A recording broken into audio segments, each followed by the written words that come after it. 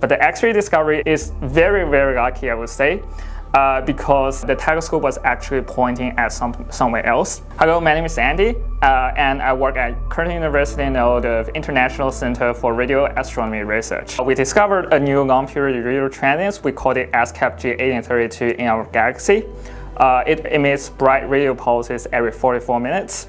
It belongs to a new class of cosmic objects discovered in recent years. It's the first such sources detected in both radio and X-ray. And what makes this more interesting is that its X-ray also follows the same 44-minute cycle. Having both radio and X-ray is a typical feature for the highly magnetized dead stars. This discovery can help us to pin down at least part of this kind of long-period radio transients are coming from these dead stars.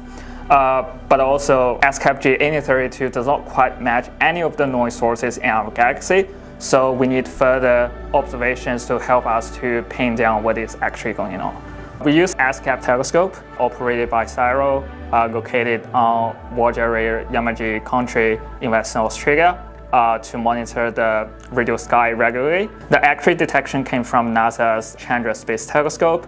The telescope was actually pointing somewhere else, but it accidentally catch the source when it went very, very bright in radio, and a coincidence like that is really, really rare, just like finding a needle in a haystack. This discovery was truly a global effort because we analyzed the data from the telescope all around the world, from Australia, South Africa, the US, and also India. And we also have amazing collaborators from all over the world to help us to work out what is the nature of the sources.